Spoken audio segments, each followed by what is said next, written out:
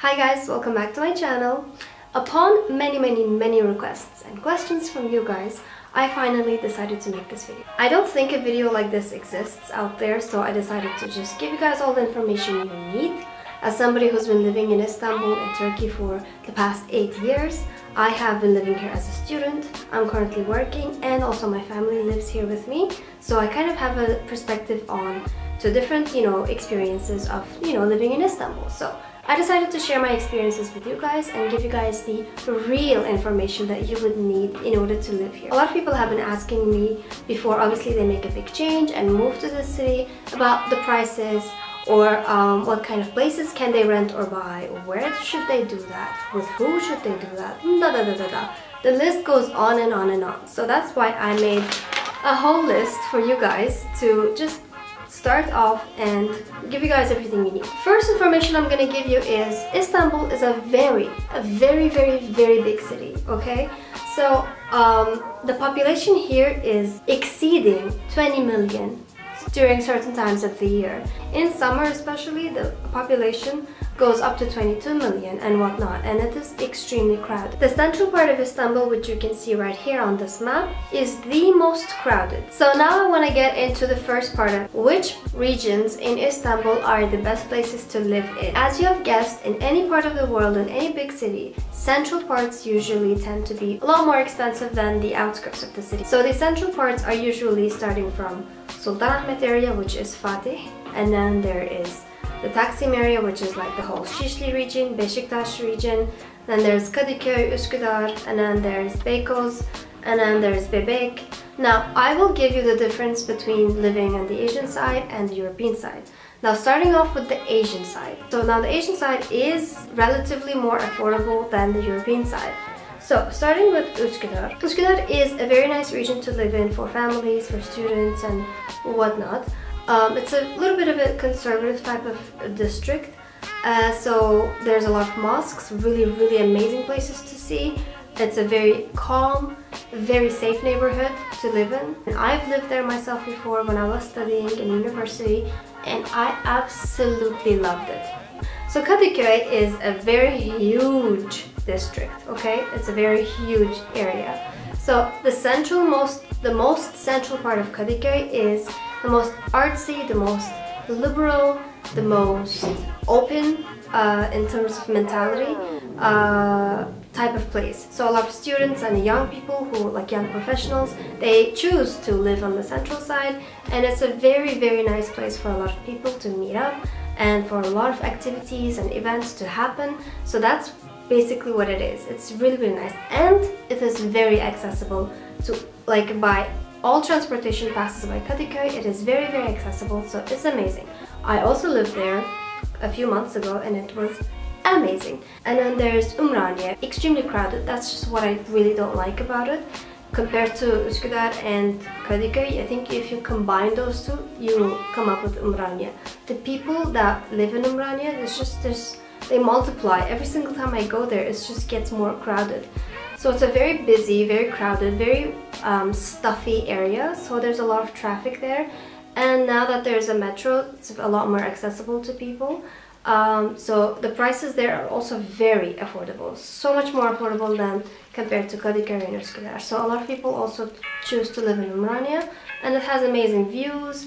And there is gentrification going on there, so there's a lot more new buildings, new malls, and new roads being built all the time.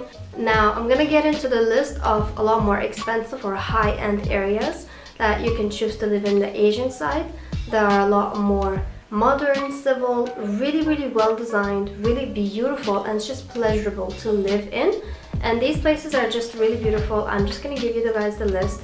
They're Ataşehir. Ataşehir is an area that has a lot of high-rise buildings. It's very modern, it's very beautiful, it has a lot of malls. It's just gorgeous. I love it. There's Moda. It's a little neighborhood within Kadıköy, and it is just so high-end. Literally so high-end, because it has an amazing view of the Bosphorus. And then there's Bostancı area, a lot of new buildings being built along the sea line. It's also a really popular choice to a lot of families that want to live in a really nice building with a really nice view. Bağdat Caddesi is one of the busiest streets in Istanbul. It is gorgeous. There's a lot of brands, like really high-end brands that have shops there, and literally every business owner would dream to open up a shop on Bağdat Caddesi because it's literally so long, it stretches so long, and it's so busy. It's always packed with people. It's the best place to be living in because you have access to a lot of shops and transportation.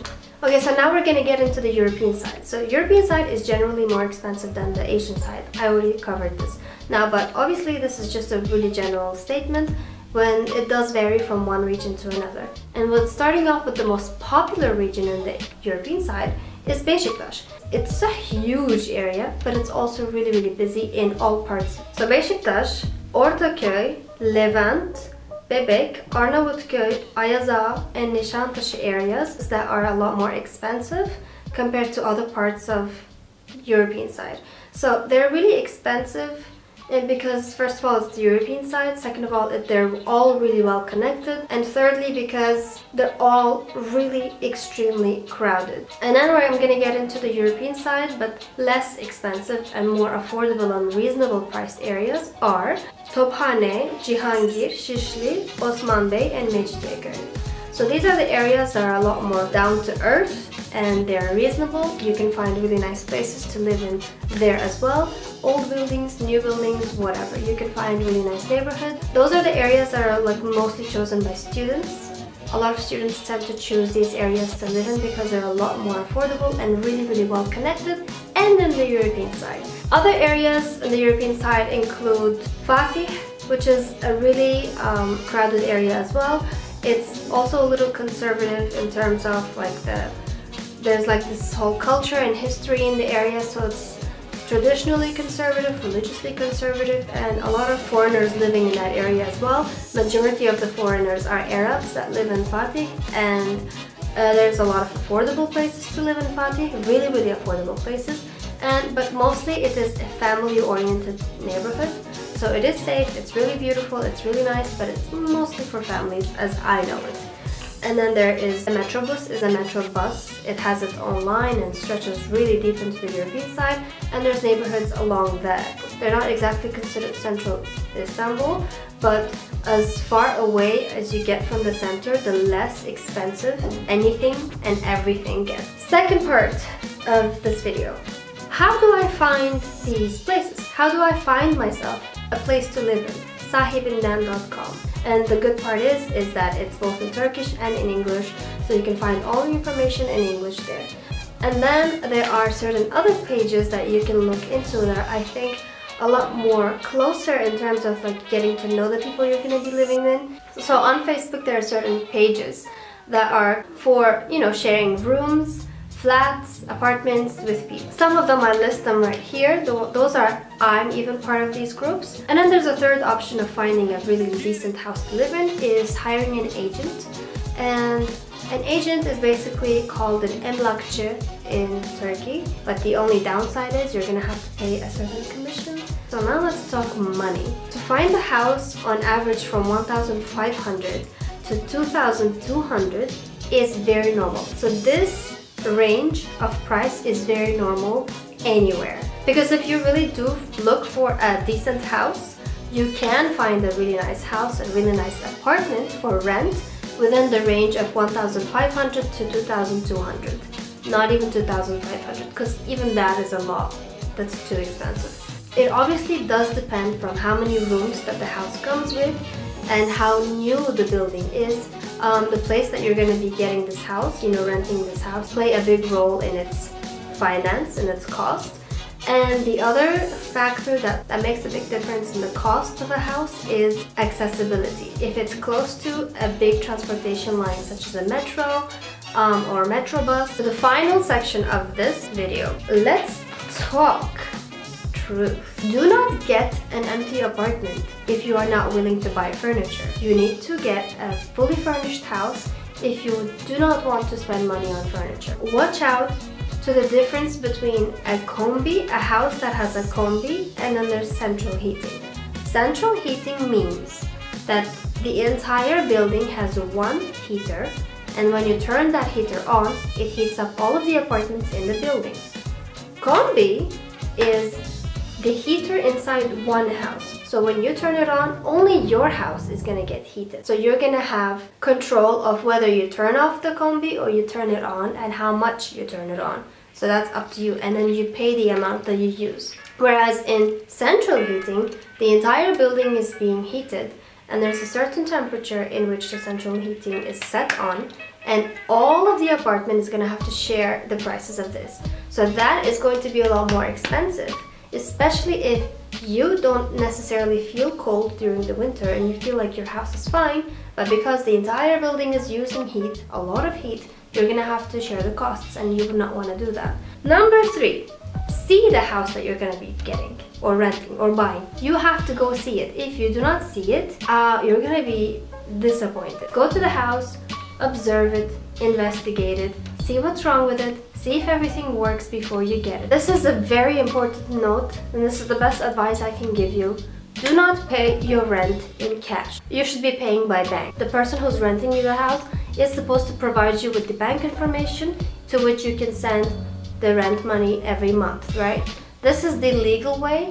So if you are paying in cash, you're doing something illegal, and obviously the owner of the house or whoever you're paying the money to is exploiting you, and they're doing something illegal. When you first rent a house, the first 3 payments that you are gonna make are the first month's rent. Second thing is the deposit fee. Usually it's the same amount as the first month rent. And thirdly is the commission to the agency, the office that found you the house. And another really important rule is sign a contract. If you do not sign a contract, you may get in a big problem, a big mess. So another thing that a lot of owners of the houses tend to really just complain about is things that are broken in the house. So a lot of the things that are broken usually tend to be involving water or electricity or gas, or like the walls. Something's really like majorly broken in the house. It is not up to you to fix unless you broke it, unless you physically broke it after you moved in. It is not your job to fix. So you do not pay the fee of those broken things. Thank you guys so much for watching this video. If you guys want such informative videos in the future, do let me know. I will make them, and I'll see you guys in my future videos. Bye!